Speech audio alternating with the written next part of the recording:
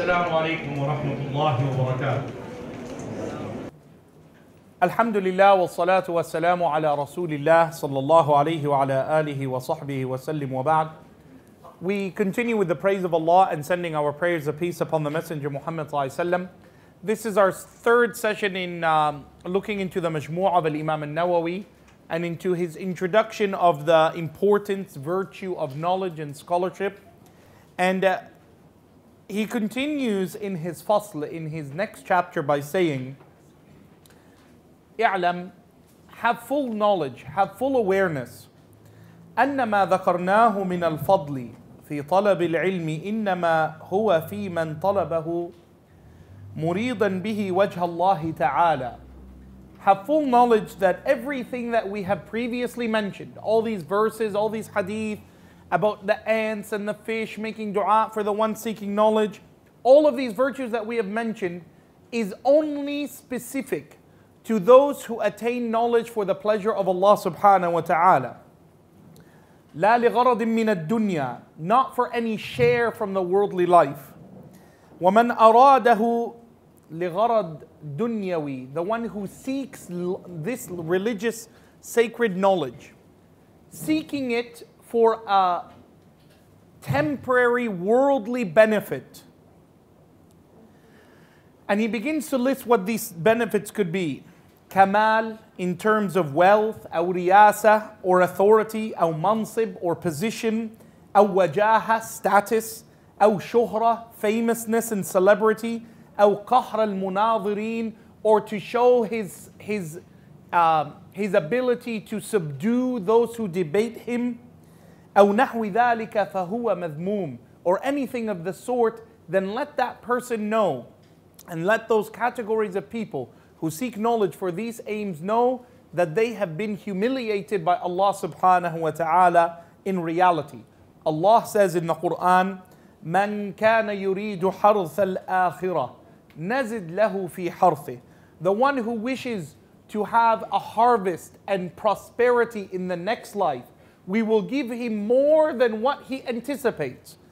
وَمَنْ يُرِيدُ حَرْثَ الدُّنْيَا.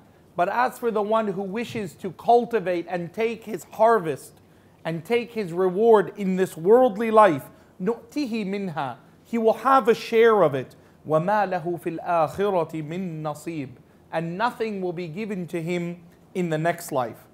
Also, وَقَالَ تَعَالَى وَمَا أُمِرُوا إِلَّا لِيَعْبُدُوا اللَّهَ مُخْلِصِينَ لَهُ الدِّينَ. And the word ikhlas means in this seeking that which is only for Allah, for Him, and removing from it that which is given to other than Allah subhanahu wa ta'ala. He then begins to narrate to us some terrifying hadith, such as the hadith of Abi Hurayrah radiyallahu anhu, which is narrated in Sahih Muslim and other books, where the Prophet sallallahu alayhi wasallam says, إِنَّ أَوَّلَ مَنْ تُصَعَّرُ بِهِمُ النَّارِ. Of the first types of people, the first person, the first category of person who hellfire will be kindled upon, who Jahannam will blaze upon, meaning Jahannam is dormant, but when you add this fuel to it, the first fuel, it will blaze up into a fire. Who is that first type of person? Is it the person who's a liar or a cheater or an adulterer or this or that? No. أول من, the first of them, رَجُلٌ آتَاهُ اللَّهُ الْعِلْمِ, an individual whom Allah has blessed and shown and given the virtue of knowledge. فَتَعَلَّمَ الْعِلْمَ وَعَلَّمَ, and that individual acquired knowledge and was given a platform to teach it to others. وَقَرَأَ الْقُرْآنِ, and became fluent in the reading and the memorization of the Qur'an. فَأُمِرَ بِهِ يَوْمَ الْقِيَامَةِ, on the day of judgment, from the ummah of the Prophet Muhammad ﷺ, he will be the first person to be brought up. You alright? Jazakallah khair. Even without asking, that's wonderful. That's ukhuwa. That's called unagi, thinking together. Well done. Alhamdulillah.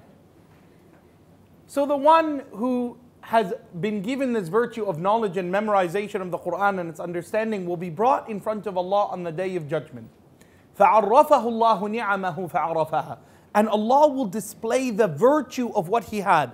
Allah will say, look what I gave you. Look at what you have been blessed with. Look at the opportunities that you had to earn so much reward. فَمَا عَمِلْتَ فِيهَا. What did you do with this knowledge?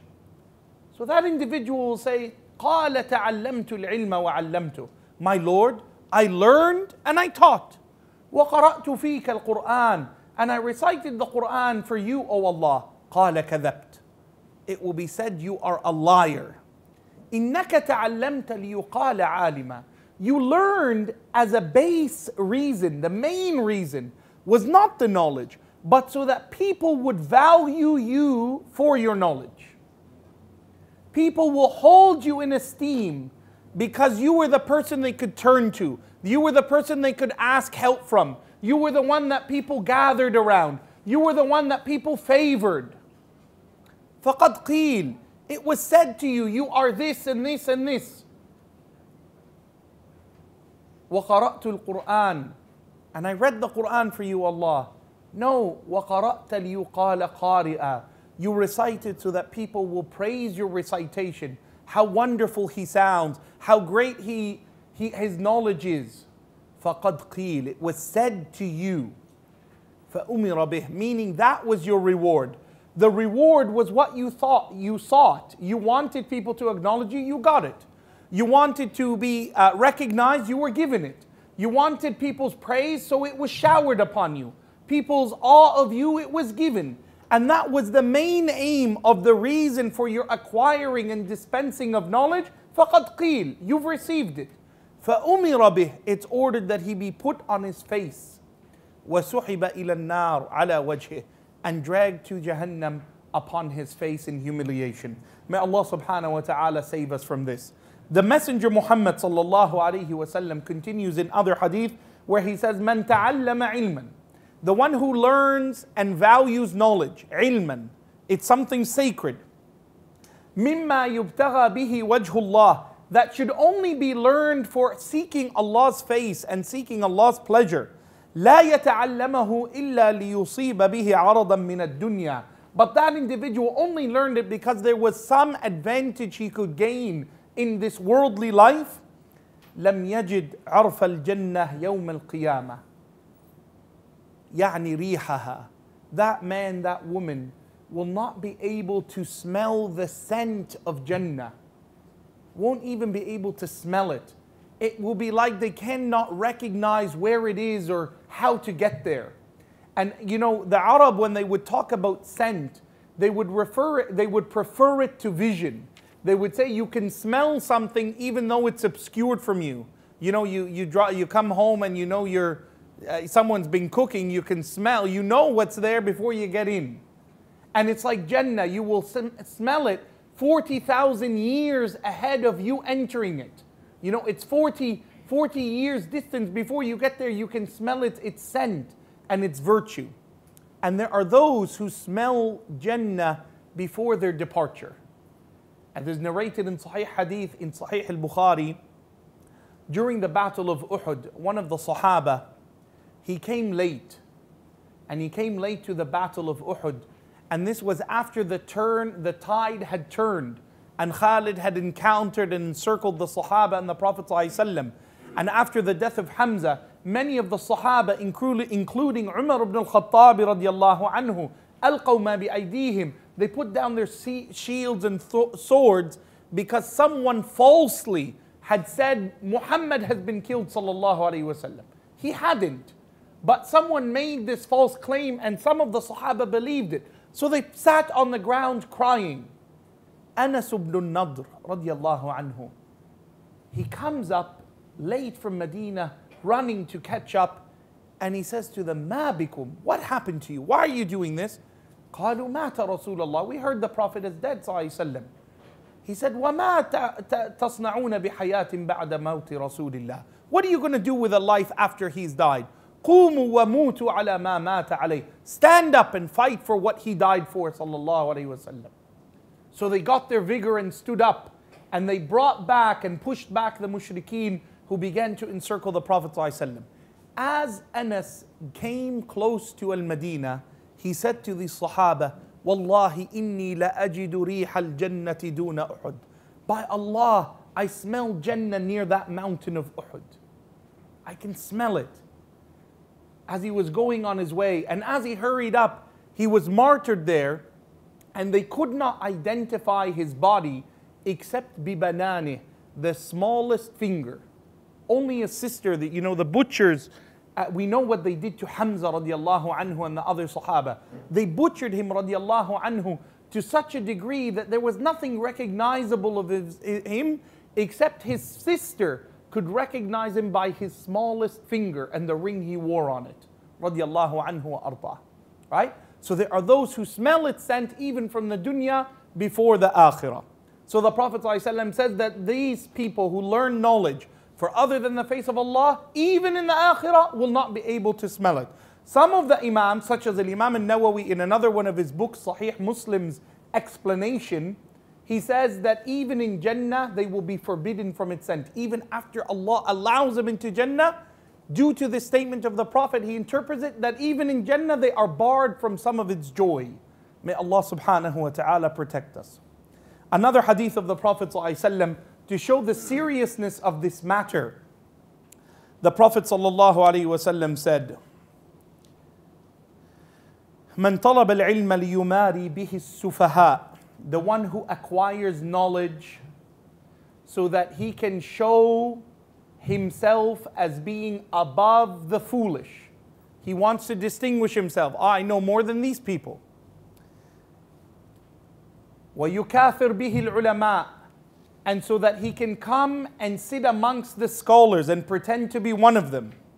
أَوْ يَصْرِفْ بِهِ وُجُوهَ النَّاسِ إِلَيْهِ, or so that people, instead of turning to one person, will turn to him in place of them. فَلْيَتَبَوَّأْ مَقْعَدَهُ مِنَ النَّارِ, let him be ready for a seat in hellfire, in Jahannam. May Allah protect us from this. And this is from the statement of Ka'b ibn Malik in at-Tirmidhi. A final statement that Imam an-Nawawi will look at is the statement of Ali radiallahu anhu. And I want you to make note of the precision of Ali radiallahu anhu's words. He says, "Ya hamalat al-ilm, O those who are the carriers of knowledge, i'malu bima alimtum, act in accordance to what you know. وَلْيُوَافِقْ عِلْمُكُمْ عَمَلُكُمْ, and let your knowledge equate to deeds. What you know, put an equal sign, muwafaqa, with what you do. وَسَيَكُونُ أَقْوَامًا, because I worry of what I know will come.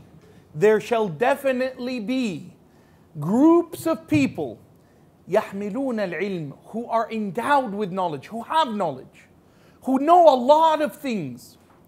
لَا يُجَاوِزُ تَرَاقِيهِمْ, but everything they speak with their mouth has never passed their throat. It's in their head, but it's not in their heart. It's in their mind and on their tongue, but not in their heart. What are their signs? How do you know these people? يُخَالِفْ عَمَلُهُمْ عِلْمُهُمْ. You will see that what they do is different to what they know. وَيُخَالِفُ سَرِيرَتَهُمْ عَلَانِيَتُهُمْ.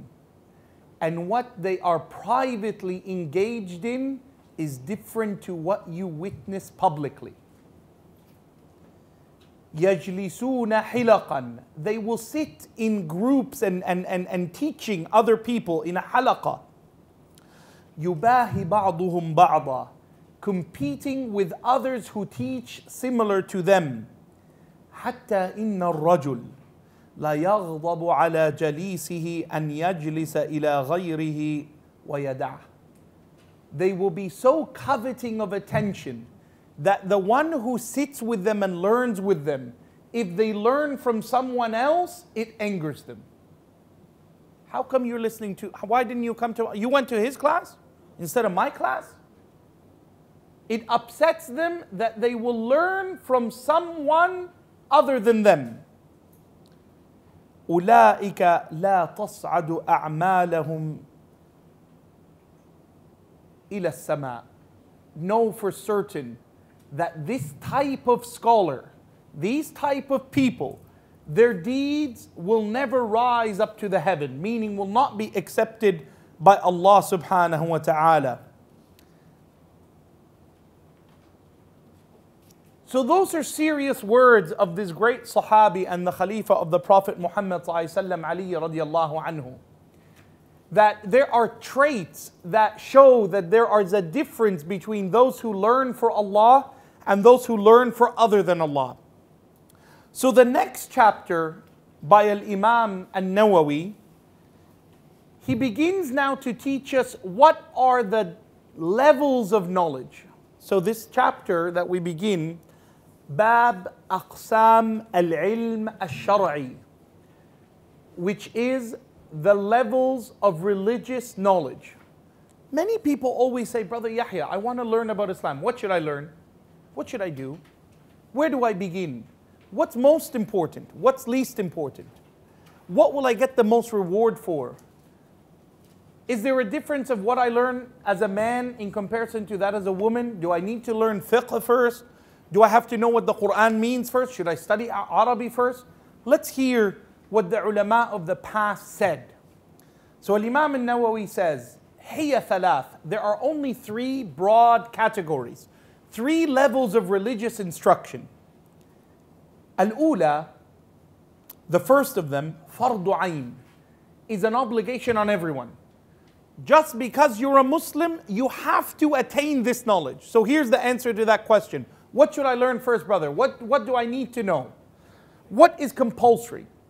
Well, here it is. This is fard ayn, a personal obligation. وَهُوَ تَعَلُّمْ. It is to learn what is taklif, what is an obligation of worship. ما لا يتأدى الواجب الذي تعين عليك إلا به. It is to know that which without it you cannot perform the wajib. It is to know the things that if they are missing, you cannot perform the obligations of your worship to Allah. كَكَيْفِيَّةِ الْوُضُوء, the perfection of wudu', وَالصَّلَاةِ, and the fulfillment of the prayers. And I know you're going to say, Brother Yahya, we all know how to make wudu'. Do we? Now I'm not saying that you haven't been making wudu' correctly. But do you make wudu' the way the Prophet made it? Properly made it.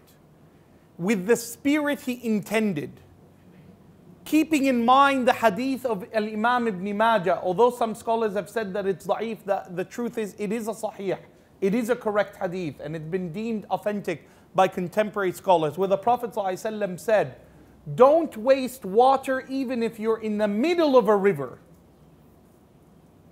Don't waste water for wudu even if you're in the middle of a river, even if a river is flowing by. Do you know how much water the Prophet made his wudu with? How much? 2 handfuls of water, his whole wudu. So if you put water in my hands here, you filled it up once, and you filled it up twice, that was the wudu of the Prophet Muhammad ﷺ. Can I have an assistant? We just make a quick wudu. Can you pour water for me? All right. I'll stand there, inshallah.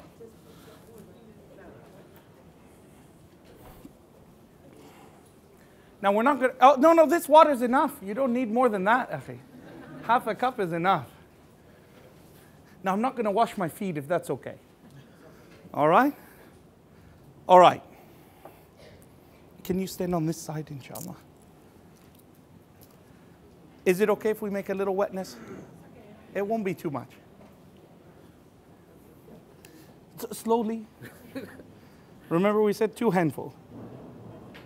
That's it. Yeah, this is too much. That's way too much. We're dripping too much. All right, go.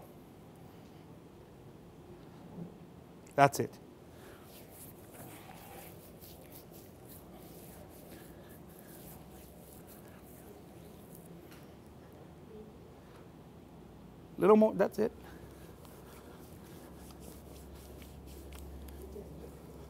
Now I'm just doing it one cycle instead of 2 or 3, but you can do it more.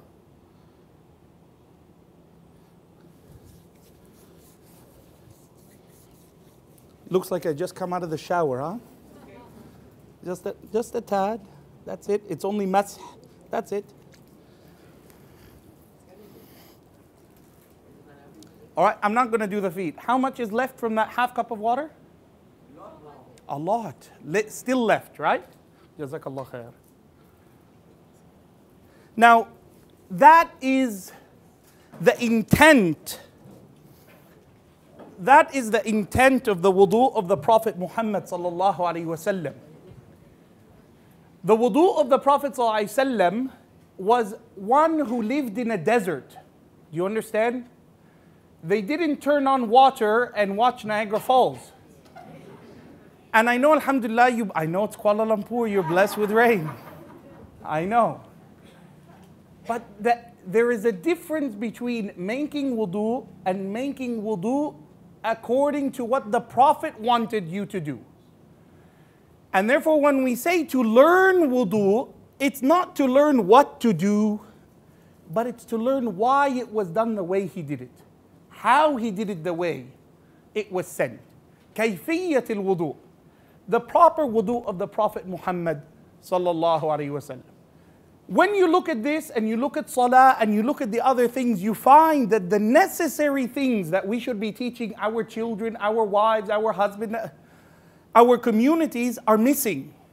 There are essentials in our ibadah that is ilmun bid-darura. Has to be something we learn in our faith that is missing. And therefore Imam an-Nawawi says, it is a must for us to learn the proper sifa. Why do we use the word sifa? Description of the wudu of the Prophet ﷺ.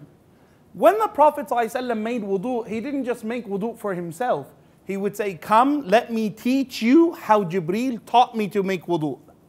He would say to them, Sallu kama ra'aytumuni usalli. Pray the way you saw me pray.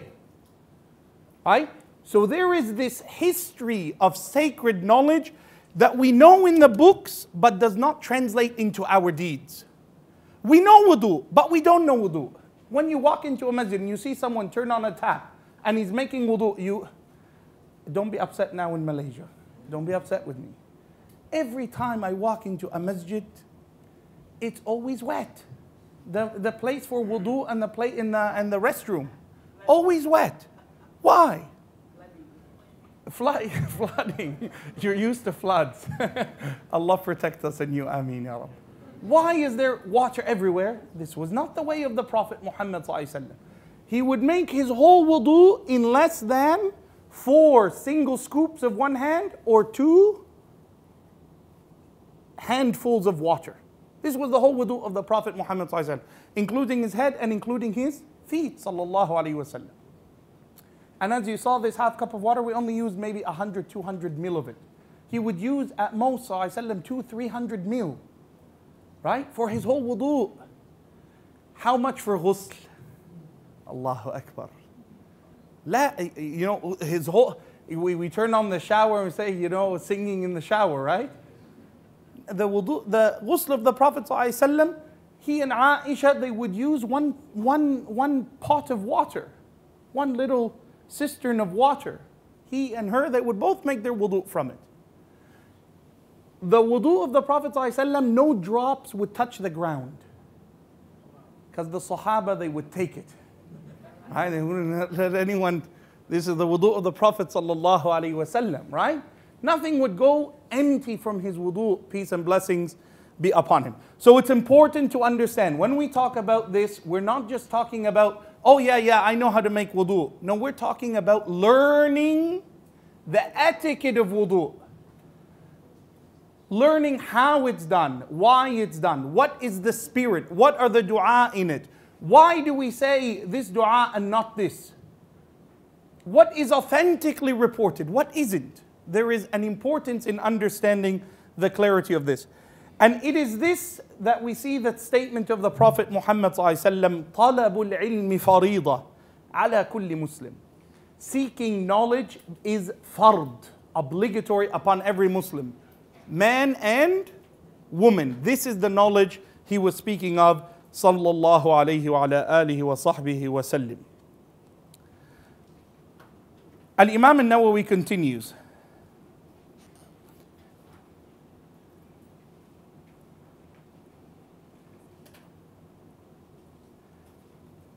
وقد بالغ إمامنا الشافعي رحمه الله تعالى في تحريم الاشتغال بعلم الكلام أشد المبالغة. He says those essentials of worship and faith became the criteria of sacred knowledge. And all of the other talk, kalam, all of the other extra verdicts that are derived and the things that are additional to the basis that everyone should know is something that is to be abstained from except from those who are experts in it. And Imam al-Shafi'i, he says, was quite critical and has made tahrim upon a person diving into secondary matters when they don't understand the preliminary matters. What does that mean? It means, my dear brother, my dear sister, if your wudu is not done well, or you don't know how it's done well, or there's benefit that you can learn, if you haven't practiced the salah of the Prophet Muhammad ﷺ as he prayed it, know its evidence, know the dua recited in it, know the meanings of them, you don't have any room now to go into things that are beyond those essentials. This is where you should be focused. Don't get distracted now with secondary things when this primary fard ayn has not yet been met.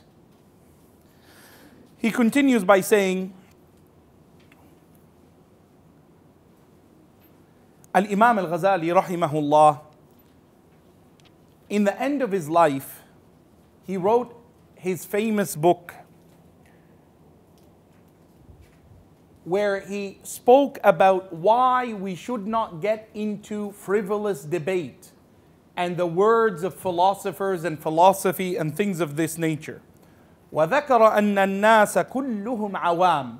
Al-Imam al-Ghazali's opinion and that of Imam al-Shafi'i and the Shafi'i madhab is that everyone, you and I, all of us together, are general in our knowledge of al-Islam in those issues that relate to the secondary principles beyond those obligations that we must learn about. غَيْرَ الْفُقَهَاء, other than those who have reached the level of fiqh. Over lunch, some of the brothers were saying, Brother Yahya, can someone who teaches about Islam and stuff, do we call them fuqaha? And the answer is no. A faqih is not just someone who teaches the awam. The faqih is the one who teaches the fuqaha. Right? So if someone is sitting with the awam, with the general public like you and I, their level is not that of the faqih. The faqih is the teacher of the scholars. Right? These are heavy places and heavy topics that we have in reserve in our stance as Muslim. So the first level is to know about the obligations. In that is the most important obligation, which is a tawheed, which is who is Allah and how is Allah relevant to my life and how is Allah subhanahu wa ta'ala a part of the fabric of everything that I am seeking is that which brings me towards Allah subhanahu wa ta'ala. And therefore when the Imams talk about that which takes you away from Allah and polemics and argumentation and debate and philosophy, they're not talking about things that are studied for knowledge and logic. They're talking about things that lead people away from that essential which is tawheed. He then speaks about something that I must share with you, and we'll end with this before Salatul Asr. He says when he's saying that it is essential to know about Allah, he says, وَاخْتَلَفُوا فِي آيَاتِ الصِّفَاتِ. The scholars have disagreed about the attributes of Allah. We know who is Allah. But when Allah subhanahu wa ta'ala describes himself in a way, or the Prophet describes himself in a way, The scholars have disputed in how this should be approached. And he continued to say, فَقَالَ قَائِلُونَ, some said, تَتَأَوَّلُ, it should be interpreted. And the attribute should be turned to show a particular meaning. وَهَذَا أَشْهَرُ, and this is the famous position of al-mutakallimin, of those who delved into the philosophical issues. وَقَالَ الْآخَرُونَ, but the others, they said, لَا تَتَأَوَّلْ, the words that describe Allah subhanahu wa ta'ala should not be given an assigned meaning. وَيُمْسَكُ عَنِ الْكَلَامِ, and everyone should keep their mouths closed. فِي مَعْنَاهَا, in attributing a meaning. وَيُوَكَّلُ عِلْمُهَا إِلَى اللَّهِ, and they should leave the matter to Allah, إِلَى اللَّهِ تَعَالَى. وَيُعْتَقَدْ مَعَ ذَلِكَ تَنْزِيهُهُ سُبْحَانَهُ وَتَعَالَى, and at the same time they should assume that Allah is beyond His creation and different to His creation. He continues and says, لَيْسَ كَمِثْلِهِ شَيْءٍ, Allah, there is nothing from His creation that is similar to Him. And he says, وَهَذِهِ طَرِيقَةُ السَّلَفِ, and this is the path of those who came before us, أَوْ جَمَاهِيرِهِمْ, and the majority of them, وَهِيَ أَسْلَمُ, and that is the correct of the two opinions. Meaning that we do not assign an attribute. We don't say, Allah said about Himself such, which means or could mean or it signifies this. So a quick example of this is that Allah in the Qur'an often refers to Himself with an attribute. So He will say, Yadullahi fawqa aydihim, the hand of Allah, and the scholars, they teach us that we should put our hand away from the sight of those who we speak to about it. The hand of Allah, we hide our hands. The hand of Allah is above their hands, and then we put our hands out, is above the hands of the Sahaba. This is a statement in the Qur'an. Yadullahi fawqa aydihim in Surah Al-Fath. The hand of Allah is above their hands. No one ever understands that the hands of the Sahaba and the hand of Allah is the same. Although Allah uses the same word for both. Right? Allah uses that word here and uses that word there. They do not mean the same thing. No one would say, oh, therefore Allah, He's talking about His power, or it's different. You have to make an interpretation and clear. As Imam an-Nawawi here says, and others they say, you leave that matter to Allah. You say Yadullahi, you don't say the power of Allah. You leave it. Allah said, Yad, we don't know what it means. Now, I want you to understand this. It doesn't just relate to Allah. Allah talks about the angels. He says in Surah Fatir, the first ayahs, جَاعِلُ الْمَلَائِكَ, Allah created the angels. مَثْنَا وَثُلَاثَ وَرُبَاعَ, they have 2 wings, 3 wings, 4 wings. أَجْنِحَ, uli أَجْنِحَ, they have many wings. Now, what are the wings of an angel? Is it like those cartoons like dove wings? Is it like the wings of a plane? What wings are they? Is it the wings of a kite? Wings of a bird? What does it mean?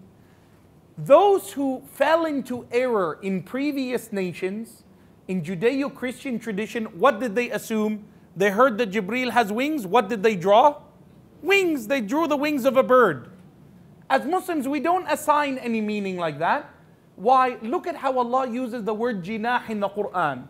He says jinah about birds, that they flap their wings, and it's Allah that holds them in the heavens, right? That's one.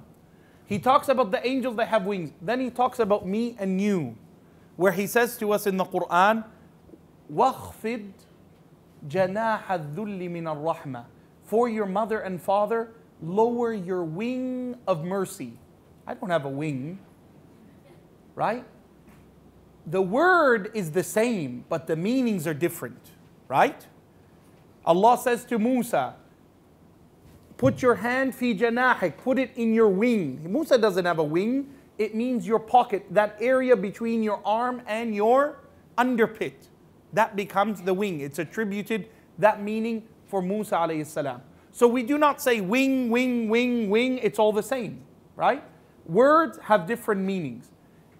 Finally, especially when it comes to the Sharia, we have a principle in our legal system that says, Al-kalam yuhmal, words should be carried to the meaning of the time and the place they are used. So my brother, he brought me some coffee. Jazallah khair. You will find some ulama in the early centuries of Islam, they said, al-qahwa haram. Coffee is haram. Bismillah. What does that mean? Coffee is haram. Allahu Akbar, brother, you just took a drink. What did it mean? At their time, in their place, coffee was a liqueur. It was fermented. So when you read a book and it says, Al-qahwa haram, a'udhu billahi minash shaitanir rajim, right? It means something different to them than what it means to us.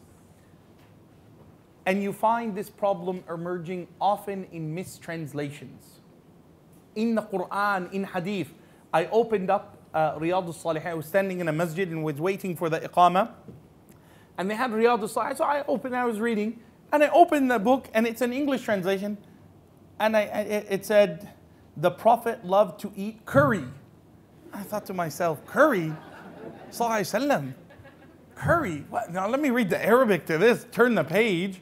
And what does it say? That the Prophet ﷺ كَانَ يُحِبُّ الْمَرَقِ. He used to love the stew that the meat was boiled in. You know how the shurba, the stew.